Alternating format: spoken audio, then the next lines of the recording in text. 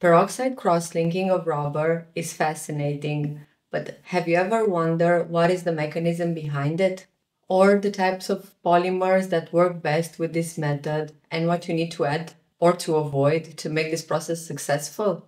Hello, my rubber hearts. Welcome back to another episode where we continue our deep dive into the science of rubber. Today, we are focusing on a crucial technique in the rubber industry: vulcanization with peroxides. Whether you are a rubber professional or just curious about how rubber products get their toughness, flexibility, and heat resistance, this episode will walk you through the process from the chemical reaction to the practical application, explained for everyone to understand. First, let's quickly talk about what vulcanization is. In simple terms, vulcanization is the process of chemically bonding polymer chains together to make rubber stronger, more durable, and more heat resistant. While traditional vulcanization is done with sulfur, today we are focusing on a different method. Peroxide vulcanization uses chemicals known as organic peroxides to create the crosslinks in the rubber matrix. These peroxides are heat activated and break down into free radicals, which then form chemical bonds between the polymer chains, creating a three-dimensional network that strengthens the rubber. Not all rubbers respond equally well to peroxide cross-linking.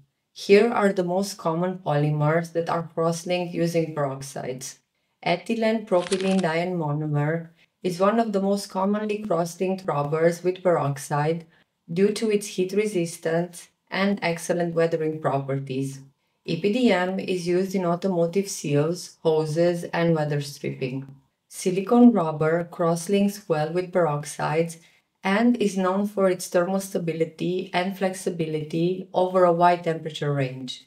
This makes it great for applications like medical devices, gaskets, and seals. Nitrile butadiene rubber, cross-linked with peroxide, provides good oil and chemical resistance and is used in fuel hoses, seals, and gaskets in the automotive and industrial sectors.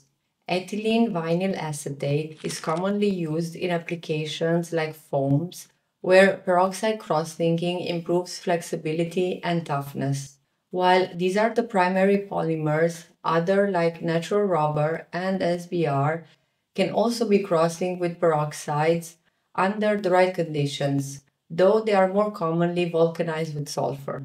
For peroxide vulcanization to be effective, you need more than just rubber and peroxide. Here are the key components to consider in the rubber formulation.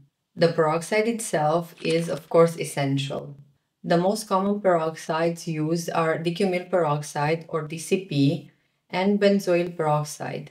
They release free radicals at high temperatures, typically between 140 to 180 degrees, initiating the cross-linking reaction. Co-agents are often added to the formulation to boost the efficiency of cross-linking. These are chemicals that help the free radicals form stronger, more uniform bonds between the polymer chains. Some common agents are TMP, TMA, which is trimethylol propane trimetacrylate, and TAIC, or triallyl isocyanurate. To protect the polymer during processing and later in its service life, stabilizers like antioxidants are included in the formulation. This prevents the rubber from degrading due to oxygen or UV exposure. While peroxide cross-linking is versatile, certain additives can disrupt the process, preventing the rubber from curing properly. Since peroxide vulcanization doesn't use sulfur, you should avoid adding sulfur-based curatives to the formulation. Sulfur can react with the free radicals generated by the peroxide, inhibiting the cross-linking reaction. Fillers like carbon black and silica can be used, but care must be taken to avoid fillers with acidic or basic properties. Acidic fillers can cause peroxide to degrade too quickly, while basic fillers can neutralize the free radicals, preventing effective cross-linking. Plasticizer or processing oils, especially those with high polarity, can in fact disrupt the peroxide cross-linking process. Non-polar or inert oils like paraffinic oils are often a safer choice for these formulations. Now, let's take a closer look at the types of peroxides used in rubber cross-linking.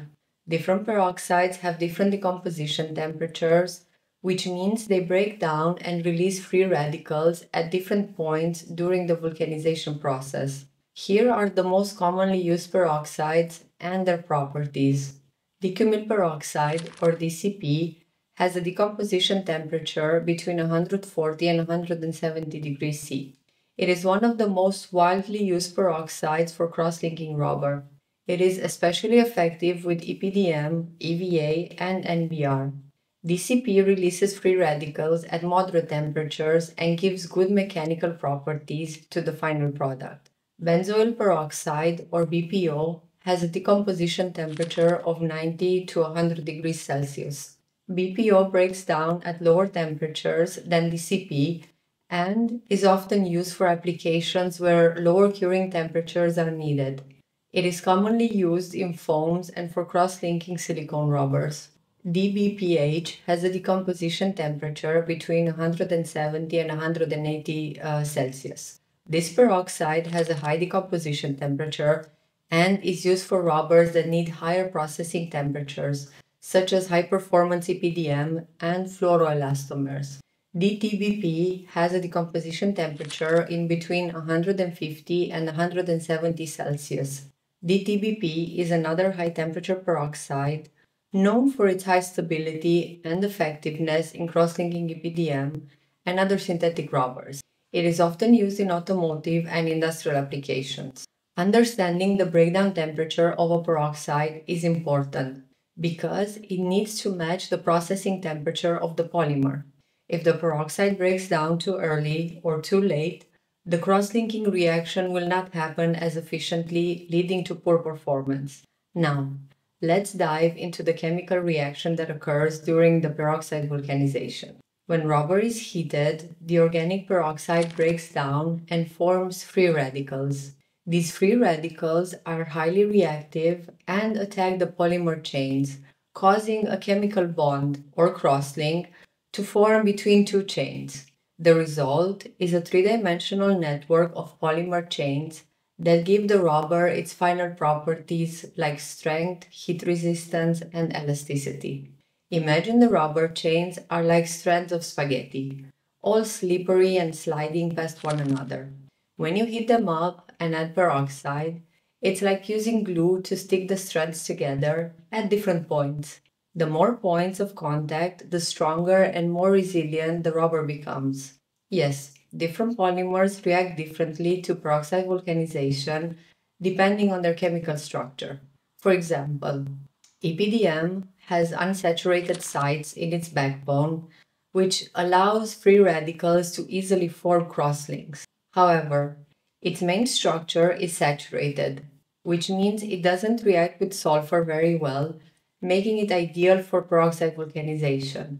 In NBR, the nitrile groups are polar, which can interfere slightly with the free radical process. But when formulated properly with the right coagents, peroxide vulcanization gives excellent chemical and oil resistance. Silicone polymers have a silicon oxygen backbone, which makes them react easily with free radicals. This gives silicone rubber excellent heat resistance and flexibility, even at extreme temperatures. So, different polymers need slightly different formulations for peroxide vulcanization to work optimally.